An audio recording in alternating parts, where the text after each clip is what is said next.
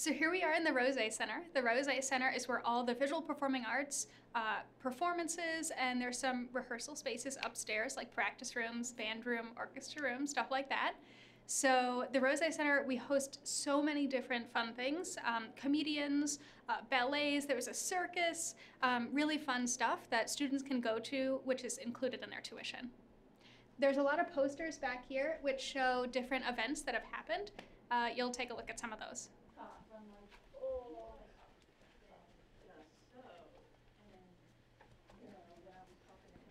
So here we are in the Rozsa Center lobby. Here, many events happen. Some locals have events here. And there's also, for the department that I belong to, the Civil and Environmental Engineering Department, we have a reception here the night before career fair to get to know recruiters, which ends up being really helpful. It's a really beautiful, sunny area, and it's a nice area to wait before going into the amazing performances you can see here. Some art from students is displayed here. There are also art galleries downstairs. Out the big windows that are behind me, we can see McNair Hall. McNair Hall has a great view of the water, which is right over there.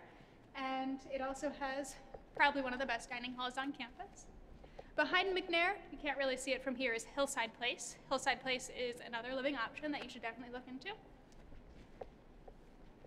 Right over here is the Experience Tech entrance. Experience Tech is the name for students getting into the performances here. So right over here is where you'd enter as a student to go to see the ballet, the Nutcracker Ballet, which we do every 3 years. We're gonna go right out these doors and see what's really cool. It's right out here. So we're here right outside the Rozsa Center, and behind me is a wind turbine that was a senior design project done by engineering students. It's a really cool example of getting to apply your knowledge into things that you can see on campus that beautify campus and the world.